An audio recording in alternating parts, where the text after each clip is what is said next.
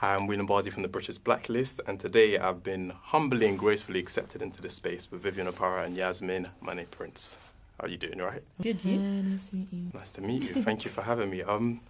Well, I want to start off by saying I'm so excited to be here, so much so that I came a day early, yesterday, before the room was even set up. Punctual. Yeah, punctual. Yeah. They didn't let me stay, so then I came back again to come see you guys. Ran in the rain. You guys wouldn't know about this rain thing. I know you've got people to hold your umbrellas now. I know. So I took the title, then you run a little bit too literally. Wow. But in regards to your roles in this film, in this series, with your characters, I come from a culture of no snitching, so there's only so much I can say about the illegitimate activities that you both got up to. So if you would kindly tell me a little bit more about your characters and your roles without incriminating yourself. I don't know why she's looking at me. You get shy, I look at you. So I play Ruth. She's like the mother of the group. She makes sure that we don't get in trouble. But you always have that person who's kind of annoying. And that's kind of like how much I can say about her without revealing too much. I play Stink. She is one of the many antagonists in the show, but she's the antagonist within the friendship group. But she's party girl, always on some sort of hedonistic mission, which drives the plot a lot because it's her crazy ideas which like move them from place to place. Yeah. I had a bit of like a girls trip, set it up type of energy for me, seeing just girls getting it done the way they want to get it done. And I want to know if there was any inspirations for you guys that you draw on for your characters, fictional or otherwise. No? For my character personally, I feel like Stink is like an amalgamation of like Cook from Skins and Nathan from Misfits. So it's like, but she does have this spirit of like determination and resilience, which like all women have because we're brilliant. But she kind of has it. She's a bit brash, and that's why I identified with those two. I feel like because Ruth is so blunt and so honest, she's kind of written on the page, and I just give a little bit of my personality within that. I'm not really inspired by anything else, really, because she's kind of the person in the group that just holds us together. Do you get what I mean? So she's not inspired by anything. She just makes sure that we keep alive as we go along. So, yeah. Did you guys read the book in preparation for this? So I bought the book. I started reading the book. I put the book down. Not because the book isn't brilliant, just because our world is so different, and I didn't want to get confused, and I just wanted to honour the world that we were trying to create because I could have just started being like, is this from the book or from the city?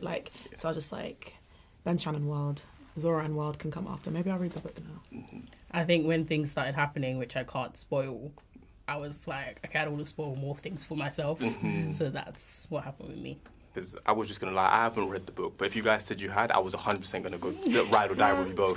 Stand on your ignorance. I know the book exists, No. So I definitely wanted to find out if that was part of your preparation process. But what I do know about Zoran's world is that in that book, Sting and Ruth are not played by or not portrayed as black characters and black women. But when you received the script, was there a lot of back and forth in order to make it feel authentically you? Because I didn't feel like watching this, you guys were just dropped into this world. It felt like you were supposed to be there. So how much did you have? See, that's the thing. I feel like the way that it was written, I don't want to say colorblind, but the way that it was written, you don't really have to feel like it's not written like, oh, this is specifically a white girl speaking, a black girl, an Asian girl, because to be honest, as London people, we all speak in different ways, and it's so diverse, and we kind of just all copy each other at the same time. You can't really tell these days compared to like back in the day. So I feel like when reading the characters, for myself, I saw her as any race, to be honest. So I'm just like blessed to play her as a black woman today. Yeah, I think I was like, this is Stink on the page and I'm me, so I'm going to imbue it with a sense of what I think this character would be, which is obviously informed by my experience as a black woman, but also like a plethora of other things. So, you just add little flavors and seasonings as you go on, exactly. But to make it feel like a fully fledged out person. So, yeah. Yeah, no, I definitely agree with that, because I think once you're in it, it automatically will become a quote-unquote black character, because you guys are black, so there's not no always, extraness. not always, but I could think you speak to that? No. I think it just does. It's not necessarily like some. There are just like some you can't just put people and ignore the context they come with because of who they are. But I think great writing, good collaborative work, and like great acting makes it all come together. You know, own it. Great. So yeah.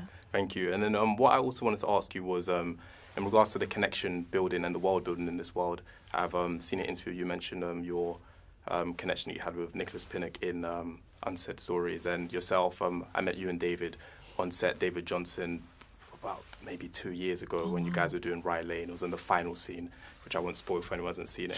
I could feel that connection. How much of a connection would you say that you guys built as a core 4 or as a core 2 during your time filming this role? I feel like what's funny is that it didn't feel like it was something that we needed to build. I don't know what it is about the fact that we're all so different and we're all from different backgrounds as well, that just opposites attract. And we have such similar humour, like dark humour as well. So then when things were going on, as we were spending more time together, we had a group chat before we even met. We were just bantering. So I feel like it was just very natural for us to just connect and the chemistry just built. Daniel Edwards, because that was some crazy alchemy, because he was casting us over Zoom. Weeks and weeks and weeks, different combinations. It's like making the Powerpuff Girls. And then like out pop to get Chemical X. And then that's all of us. And then we all popped out. And it worked somehow. We just got on, it's luck. No, I could feel it. And generally, my closing question I like to ask people is, what do you want people to take away from this particular project that you're working on? But in this regard, it's kind of like, what don't you want people to take away? I guess the message is, don't do drugs, don't sell drugs, don't break the law. But is there another message you want people to take away from this? Especially young women, all jokes aside, young women watching this, so you guys look confident, strong, powerful, you know. I would say don't take yourself too seriously. I think that's the main thing, because this show is just absolutely hilarious and manic, and you just go with the flow. If your friends say, let's have a night out, let's have a night out and see what happens. So, yeah. Yeah, I think, and if you, boil it back, say the show was a stew, if you reduce the stew, at the core of it, it's a story about family. And family is everything and all the shapes it comes in, and don't take that for granted. The end. But that movie, And on that note, that talk of stew has got me hungry. I hope you guys are well fed at the end of this, and I appreciate the time that you've given me today. And I hope that many people see this project, because it was so much fun to watch, and I hope it was just as fun to be part of. Thank you so much. I appreciate you guys. Thank you. See ya.